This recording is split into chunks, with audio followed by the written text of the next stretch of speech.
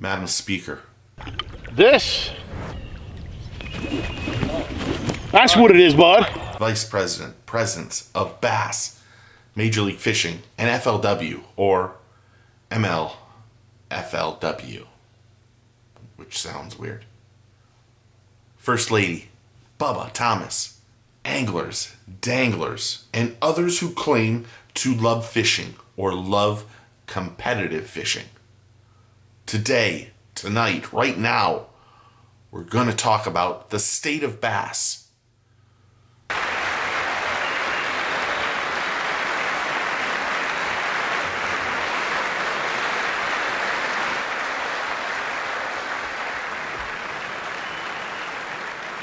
We meet tonight and today, or whenever you're watching this, in another moment of time, which honestly, whoever thought we would get more confused or have more drama in what we love.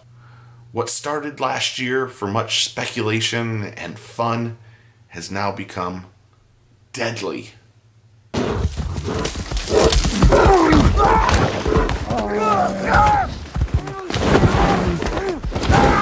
And other anglers would want to come in. You can see Mike Iaconelli right here. Well, sometimes anglers butted heads.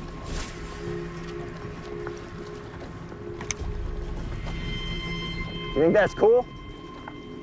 I said, you think that's cool? The state of bass is in disarray. From anglers upset, to tweets, to going back, to other formats, to the purchase of FLW that Major League Fishing just did. That acquisition has caused another amount of drama that I don't think we are ready for. Everyone has an opinion. And of course, this is just my opinion. This is what I see from people that I've talked to or that I know, or just putting things together. So let's take a look at the state of bass.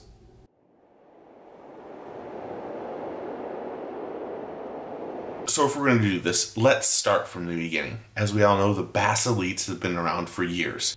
In 2010, Gary Klein and Boyd Duckett created Major League Fishing with the help of 10 or 11 other anglers. Kevin Van Dam, Edwin Evers, a group of anglers that came together, and they were going to make a new television production that would allow them to not only brand themselves better, promote their sponsors, but allow them to make additional money for themselves and Major League Fishing. And in 2011, they had their first tournament series, and it's just grown since then. At first, anglers were not paid if they won. And then there was another option that if you weren't one of those few anglers that got invited to start off with, you could purchase in for $20,000 or $25,000. The series started off that it was going to be just a group of anglers competing against each other in a catch, photo, and release tournament series. Something that was completely different. Also, there would be people on the boat that would score every bass as they landed them. This was something that the anglers either liked or loved or they hated, because they would get updates on how other anglers would do, and it added drama to how it is. But again, it's a TV production television tournament, fishing tournament. Now, when we talk about the Bassmaster Elites and the anglers, there's been much speculation on why this Major League Fishing came in and why those 80 anglers left and went to Major League Fishing. Well, there were a lot of anglers that were very unhappy with what Bass was doing. It's a pay-to-play fishing tournament, and it's very expensive, $5,000, $5,500 to go to a tournament, and you're not guaranteed anything back. And when you look at gas and all of it that comes together, a fishing tournament for elites probably was $7,000 or $8,000, and you weren't guaranteed any money, zero. You had to count on sponsorships. So when last year turned around, when last year at ICAST and Little Birdie was flying around saying Major League Fishing is thinking about starting their own fishing tournament series, where it's going to be 80 of the best anglers in a new tournament called the Bass Pro Tour. And they selected 80 anglers to join them. These 80 anglers got a personal invite to the Bass Pro Tour. What does it say? I'm invited. Yeah, and this is what you get. What does it say? That I'm not invited. Exactly. But don't worry, at least I gave you an invitation. Who was in? Who was out? Who didn't get an invite? Who did get who did get invited? That's where the speculation and the fun started for the fans and for the media. We wanted to know who was going to get that, who's going to get that exclusive invitation. But at the same time, when you started to hear the 80 anglers that were leaving the Elites and FLW, you started to question what was going to happen to the Elite in the Bassmaster Elite Series. Now, anglers made videos and they had fun with it, and it became something that drove the industry with lots of speculation on who was going and who was staying. The answer to the question everybody wants to know. Jacob, what's your decision? Next year, man, this is tough. Next year, I'm going to take my talents to MLF and join the BPT. The BPT. But Brian the Carpenter, I mean, at the end of the day, I know this has been a long show and everybody's waiting for it, but I'm here to make my official announcement. And I'm going to tell you my pick on which tournament organization I'm going to fish in 2019 is... Coming out here now. He doesn't suck. Why do people saying that? Well, from what we understand, Dad. No. No.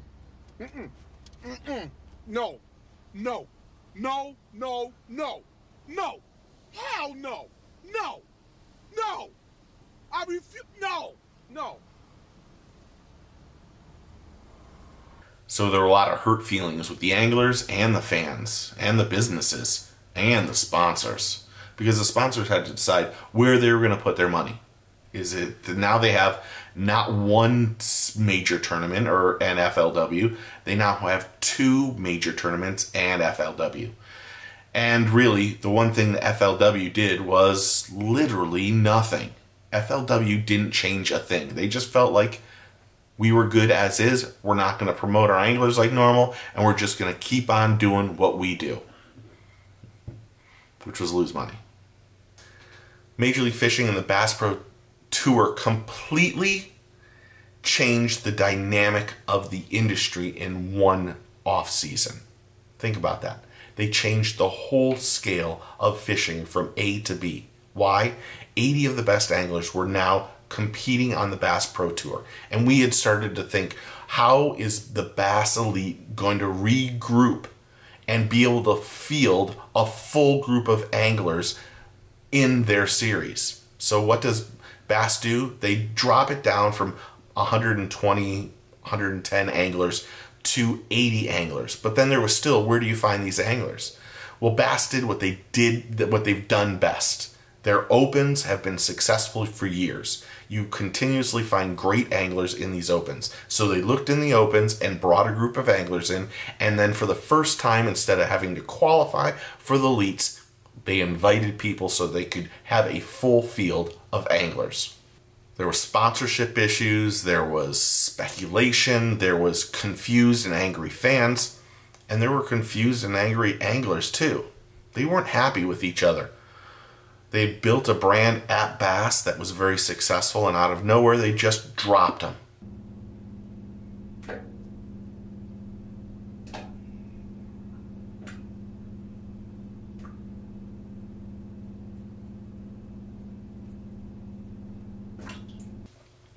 And for the first time, Bass needed to be proactive with new ideas to compete with Major League Fishing. Something they should have done years ago. Instead, they didn't. And for the first time, they had to react to what Major League Fishing was doing. So the Elite had to the Bassmaster Elite now had to regroup and change everything that they've done in the past. And they did a great job of not only getting a full field, but also changing the way that they were going to do it. They started off by paying every angler for every tournament at least $2,500. They also gave incentives to certain anglers to stay with bass. Don't go over here. Stay with us. We're going to succeed. We are Bass. We are 650,000 strong in a magazine. We have years behind us. We have a marketing that is second to none. Stay with us. Don't jump ship. And that's what a lot of great anglers did.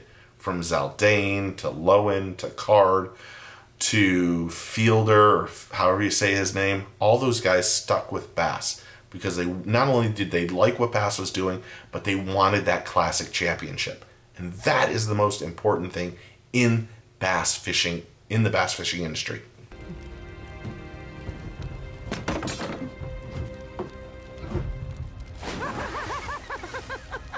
So both the Elites and Major League Fishing had fantastic seasons. However, we found out during the year, in my opinion, that Major League Fishing was just catching small fish. It wasn't that they weren't trying to catch big fish, but in order to succeed on that format, you needed to catch fish nonstop.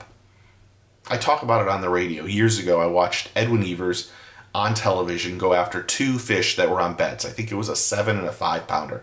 And he spent several hours trying to catch these fish. In the Major League format, you can't do that. If you spend 2 or 3 hours on those 2 fish, you're down 20 or 25 pounds.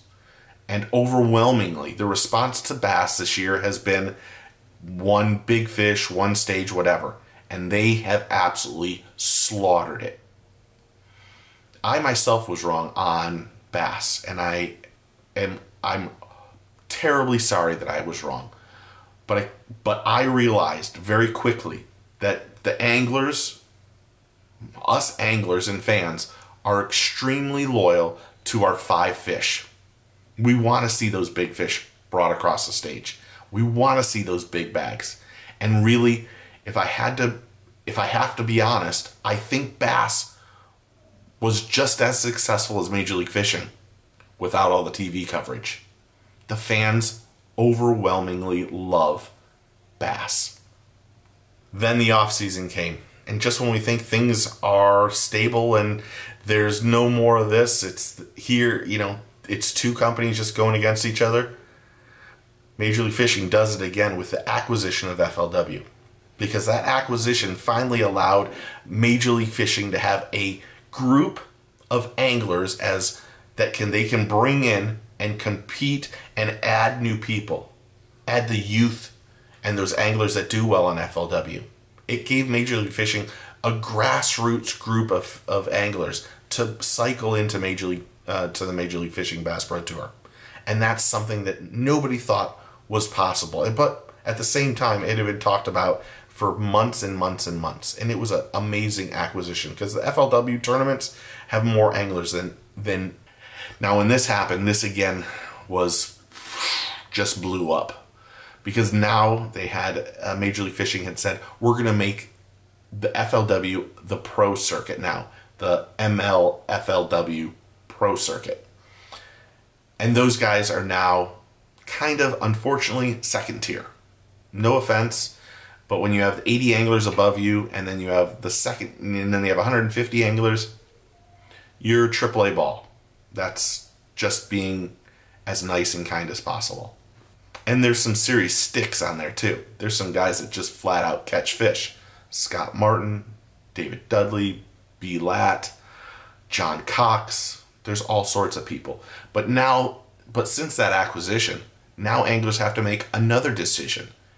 Those anglers that were with FLW need to decide, are we going to stick with FLW, or are we going to try to qualify for the open, in the opens for the elites? And here's what you have to remember. When Major League Fishing has 80 anglers and that 80 angler field is completely full, they're not letting new people go up into Major League Fishing Bass Pro Tour. It's full. The elites, you need to qualify to participate. Last year was the only time that they were allowing people who didn't qualify an automatic bid in. So let's talk about the Legacy Award or Legacy Chip. The Legacy Award or Chip is given to anglers who win Angler of the Year or a Classic Championship. It allows you to use this chip or award to re-qualify in case that you didn't qualify because of points or because you were on the bottom. This allows anglers who've had great seasons in the past to use this chip or award and re-qualify without going through the opens. But the drama doesn't stop here. Now we know that Brandon Palaniuk and Gerald Swindle are going to use their legacy award or chip to immediately jump back into the elites. Something that they are saying is better for their livelihood. And we have to take that as their word. You know, Brandon did very well last year. Gerald, not as well as he probably planned, but both of them are used to fishing a 5-fish tournament. And really, both of them work very well in that 5-fish tournament. And I expect them to do very good. But it left 2 spots open for the Bass Pro Tour. And the Bass Pro Tour invited David Dudley and Brian Thrift. And both of these guys, Brian Thrift probably has been the most successful angler in the last 5 years. And David Dudley is no slouch. The guy can flat out catch fish.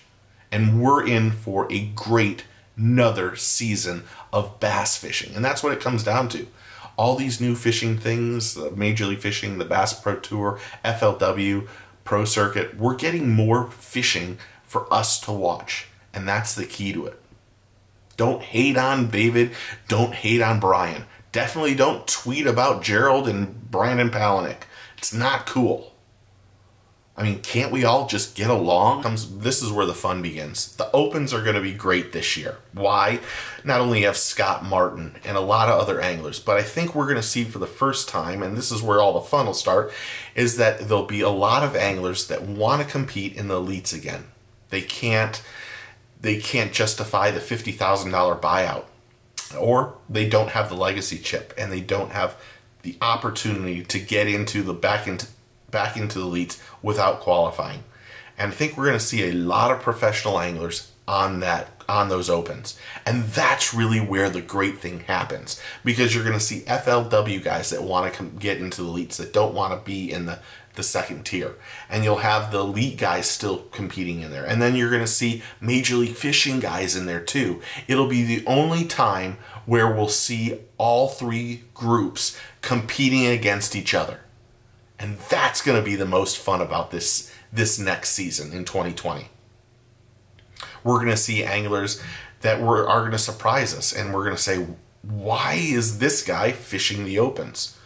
Well, he's fishing the opens. Well, probably first he's fishing the opens because he probably has the opportunity to win. But second, he might want to get back into the elites, and this is a great way to qualify. And I believe there'll be more people returning to the elites in the future. And that just leads to more speculation about why and how. And where does that leave Major League Fishing? I mean, there's so many questions to be answered this season. How Brandon and Gerald do, how Brian and Thrift and Dudley do. Who comes back from Major League Fishing and joins the elite again? Where does that put the elites? I mean, isn't this already a kind of a little slap in the face that 2 of the biggest names in the industry went back to the Bassmaster elites? For instance, Scott Martin, who now is not fishing FLW. He's not going to fish the Pro Circuit. He didn't get an invite last year or this year to fish the Bass Pro Tour. And he didn't qualify because he didn't fish any opens last year to just jump into the elites. Last year was the only time the Bassmaster elites were going to allow certain anglers to join them without qualifying.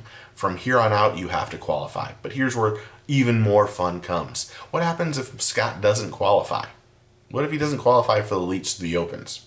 Now, in my opinion, Scott doesn't need to do anything. His YouTube channel is unbelievably successful, and as long as he keeps doing those videos, I don't think it matters to his sponsors. But his ego, that's a whole different situation. What happens if he doesn't qualify? He's got a great opportunity, but it's going to be a lot of work. The opens are going to be packed with people. You watch, and we'll know right off who wants to get back to the elites.